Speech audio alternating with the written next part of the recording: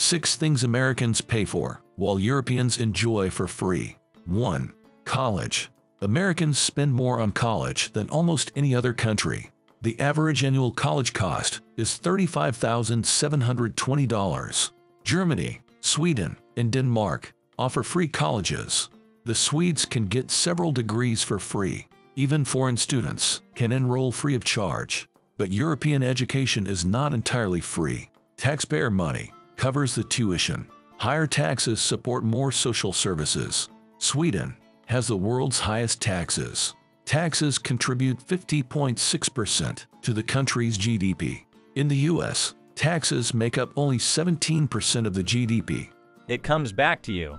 As one Swede says. 2. Vacation. The US is the only advanced country that doesn't guarantee paid time off. Only 13 countries share this situation. Most nations provide universal paid vacation. UK employees have 28 days of paid leave. Austrian workers get 13 paid holidays. Danish workers get at least 5 weeks of paid leave. US workers aren't entitled to a single day off with pay.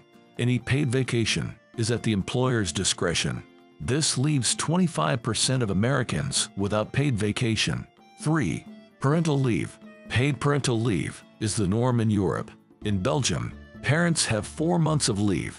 Austrians can take up to 2 years with their baby. Each parent in Sweden is entitled to 240 days of paid leave. One parent may take all 480 days. Meanwhile, the US lacks a national policy. Maternity leave policies differ by employer. Not all employers provide paid leave. New mothers may lose some salary when taking time off. Most Americans get 12 weeks of unpaid leave. 4. Health care. The US is the only wealthy nation without universal health care. This system provides options for people.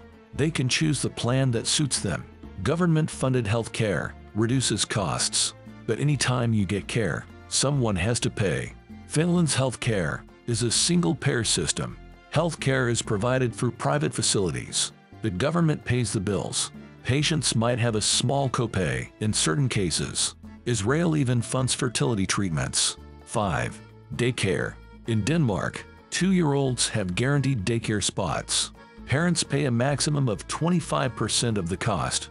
The rest is covered by the government. The guarantee lasts until the children are 10. Government assistance is available if parents prefer to stay home or hire a nanny. 2-year-olds in the US have limited access to formal childcare. Parents pay more than $10,000 a year for childcare. Finding an available spot can be competitive. The US spends a mere 0.2% of its GDP on childcare. 6. Baby supplies. In Finland, all new moms receive a cardboard box from the government. The box serves as a bassinet.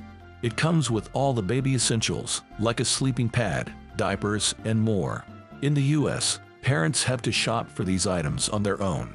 Bonus point: school lunches. Many US public school students qualify for free or reduced price lunches. French school lunches are also heavily subsidized. But France takes cafeteria standards to the next level. Every French meal is checked by a dietitian. Fresh ingredients are used daily. French kids even get a menu to choose from.